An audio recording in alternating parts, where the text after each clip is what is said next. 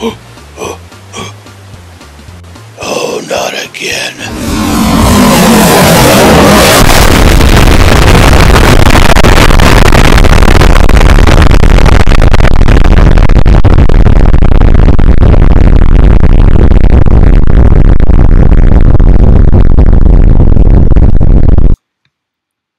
Picture a nice day in the late Cretaceous about 65 million years ago. In one area, a friendly T-Rex is out looking for food. Somewhere else, a herd of duck-billed dinosaurs are socializing around a watering hole. Nearby, a group of Triceratops are spending some quality time together.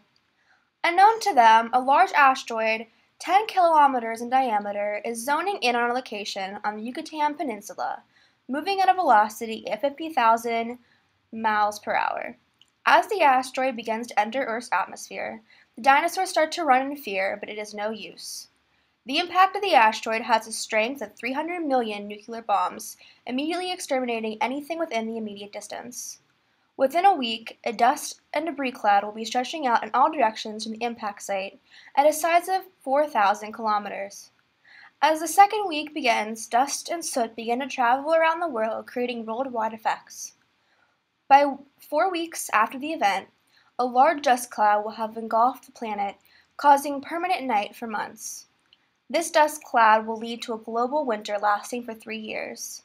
As the years go on, more and more species continue to die off until 80% of species on Earth are wiped out. 10 years following the event, a large crater is left on the Yucatan Peninsula with a diameter of 180 kilometers. It would take 65 million years for a father and son team of scientists to find this crater and tell this story. The Alvarez hypothesis posits that dinosaurs went extinct because of a meteor impact. This hypothesis is named after father-son Louis and Walter Alvarez.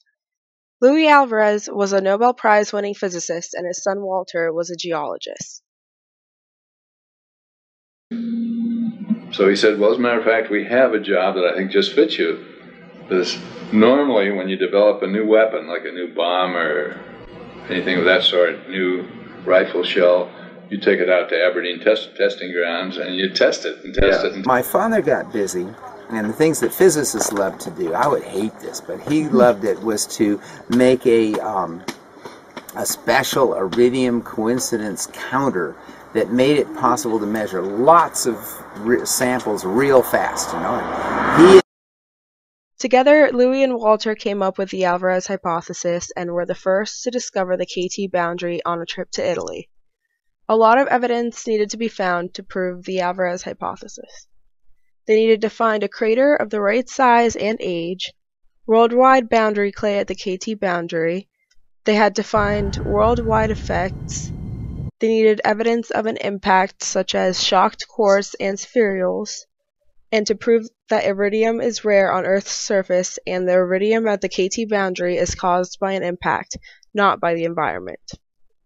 Louis and Walter were able to identify the KT boundary in Italy. The boundary contained a clearly visible layer of clay as would be expected with an impact. This clay layer can be found all over the world. This clay layer at the KT boundary contained 30 times more iridium than is typically found on Earth's crust. As you can see on this graph, where depth is shown on the y-axis and amount of iridium is shown on the x-axis, there is a major spike in iridium levels at the KT boundary. This is evidence for an impact because meteors are known to contain a lot of iridium. There is also evidence of worldwide effects from the impact. Charcoal and soot have been found as evidence for massive forest fires around the world. These fires were caused by extremely hot impact debris that rained down around the world. A worldwide boundary clay is also evidence of worldwide effects, as well as worldwide evidence of extinction. Lastly, evidence for the Alvarez hypothesis is the Chicxulub crater found at the Yucatan Peninsula in Mexico.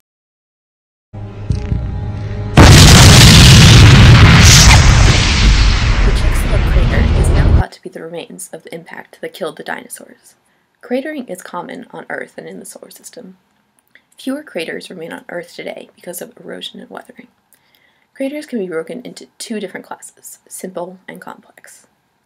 Simple craters have bowl-shaped depressions and are typically crater-formed structures on the Moon with rim diameters of less than about 15 kilometers. Complex craters occur on the Moon for those that are greater than 15 kilometers in diameter. These have shallow, relatively flat floors, central uplifts, slump blocks, and terraces on the inner wall of crater rim. In even larger craters, such as 20 to 175 kilometer diameters on the Moon, the central uplift is typically a single peak or a small group of peaks. Even larger, such as greater than 175 kilometer diameter on the Moon, have complex ring-shaped uplifts. When larger than 300 kilometers, these are termed impact basins and not craters. The material ejected from a crater is deposited mainly in the area surrounding the crater. Closer to the crater, the material forms a thick, continuous layer, but at larger distances, ejected can be discontinuous clumps of material. Some of this material ejected is large enough to create a new crater when it impacts. These are termed secondary craters and typically occur as lines of craters pointing back to the original crater. Material below the surface of the crater is disrupted by the shock of the impact event. Near the surface is a layer of breccia, which is coarse, angular fragments of broken up older rocks. Rocks at deeper depths remain in place but are highly fractured by the impact. The amount of fracturing decreases as depth below the surface increases. The energy of impact typically causes some material to melt. In small craters, impact melt occurs as blobs of material in the breccia layer. In larger craters, impact melt may occur as sheets of material. The Chicxulub crater itself is a buried 180 kilometer diameter crater on the Yucatan Peninsula that is the impact crater from the KT event. The size and shape are revealed by magnetic and gravity field anomalies and oil wells drilled in and near the structure. The stratigraphy of the crater includes a sequence of andesitic igneous rocks and glass interbedded with and overlain by breccias that contain evidence of shock metamorphism. Andesitic rocks that have chemical and isotopic compositions similar to those of tektites found in the KT ejecta. There's a 90-meter thick KT boundary breccia that also contains evidence of shock metamorphism, which is present at 50 kilometers outside the crater's edge. The breccia probably represents the crater's ejecta blanket. The KT boundary age is indicated for the age of the crater. The crater is in a thick carbonate sequence, so shock-produced CO2 from the impact may have caused a severe greenhouse warming. Seismic data collected across the offshore portion of the impact crater determined that the diameter of the transient cavity is around 100 kilometers. This is critical for constraining impact-related effects on the Cretaceous environment. Previous estimates of the cavity diameter span an order of magnitude in impact energy. Offshore seismic data indicate that the Chicxulub crater has a multi-ring basin morphology.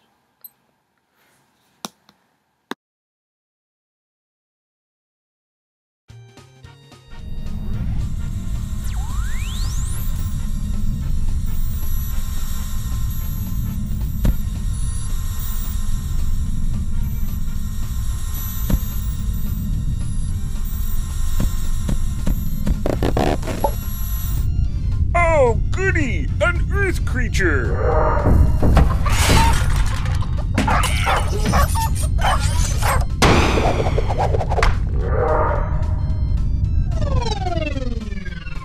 Is such a thing even possible? Yes, it is. Mapping techniques such as 3D modeling and geographic information systems, or GIS, allow scientists to create a digital map of the Denver Basin. This map helped determine where outcrops lay in relation to each other, as well as providing a more accurate way to date found fossils by seeing where they lay in reference to the rest of the basin.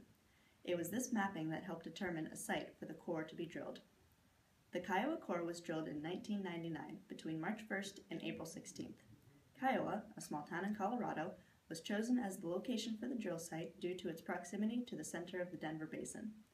Sponsored by the Denver Museum of Nature and Science, this project cost about $110,000. The goal, as stated by Reynolds and Johnson, was to obtain a stratigraphic record in fine-grained strata from the center of the basin that would provide a high-resolution paleontological and paleomagnetic record of the basin-filling strata. By the end of the 2,256-foot drill, that goal was met. Not only was 93% of the core recovered, but it became the most widely known core record, as it provides a very complete story of the layers retrieved beneath the basin. The Kiowa core serves as a key for calibration of the geologic studies of the Denver Basin. It is often used for the analysis of sedimentology, palynology, isotope stratigraphy, magnetostratigraphy, petrography, thermochronology, and sedimentary provinces. But the stratigraphy was not the only thing discovered. The KT boundary was pinpointed using the Kiowa core sample for the first time. The KT boundary was found in the Kiowa core using palynology, magnetostratigraphy, and the presence of anomalous iridium and shocked minerals. Using the 3D basin model mentioned before, the KT boundary was projected onto the surface where it was discovered in another place for study, the West Bijou Creek Escarpment. As stated by Reynolds et al., the West Bijou Creek section is the most complete terrestrial KT boundary interval known. It is characterized by a full suite of KT boundary indicators, including palynological extinction, the iridium anomaly, a shocked quartz anomaly, a fern spore spike, a carbon isotope excursion, reversed polarity, late Cretaceous vertebrates and plant megafossils below the boundary, and early Percan mammals and basal Paleocene plant megafossils above the boundary. Abundance of fossil plants during the Cretaceous and Paleogene that can be seen in the Denver Basin has been known for over a century. People slowly began to collect these fossils, but they failed to take note of which stratigraphic level they came from. Eventually, scientists began to take notice, and it was soon realized that the fossil leaves are the most abundant conspicuous fossils in the synergetic strata of the Denver Basin, making them useful for dating the rock layers. A problem dubbed the layer mine problem began to develop because new leaf data seemed to conflict with vertebrate and invertebrate fossils, making finding the exact KT boundary layer hard to find. A team of scientists were eventually able to correlate the two to identify the level where the KT should be. In 1939, scientists found the first section of the KT in the southern corner of the South Table Mountain in Golden, Colorado. Using the geologic structure of the basin and selected fossil sites, it was possible to estimate the position of the boundary throughout the surrounding basin.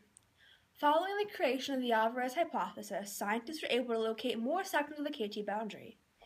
In 1986, a boundary site in southwest North Dakota showed high levels of paleoformal and megafloral extinction at the KT boundary.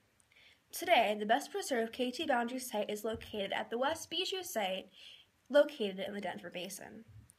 Fossils found at this site allow for assessment of early Paleocene patterns of plant diversity. 4 meters below the boundary clay, Hadrosaurian dinosaur fragments were found. And 12 meters above the boundary clay layer, diagnostic basal Purican mammal jaw fragments were found. This shows the change from dinosaur to mammal dominance after the KT extinction. 9 leaf localities at 8 stratigraphic levels in the basal 22 meters of the Paleocene section were sampled and analyzed to better understand the flora that survived the global KT catastrophe. The Paleocene flora of the site is taxonomically dominated by dicotyledonous angiosperms at 74%, lesser numbers of monocotyledons at 10%, terms and alleles at 11%, conifers at 5%. By number of specimens, angiosperms comprise greater than 95% of the flora. Within the sampled section, there are no recognizable directional trends of diversity or abundance, suggesting the earliest Paleocene vegetation was stable, although not particularly diverse. And I can't say directional. Alright, are you ready? Palynological. Damn it. What is. In 1986, a boundary site in southwest North Dakota showed high levels of Polynormal. It's so hard to read.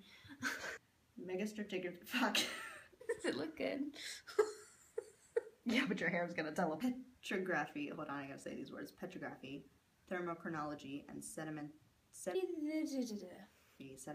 Alright, we're ready. Jesus Christ. No, and we're not putting that in bloopers. Stable, although not particularly diverse. Fuck. God. Exact KT boundary layer. Can you stop?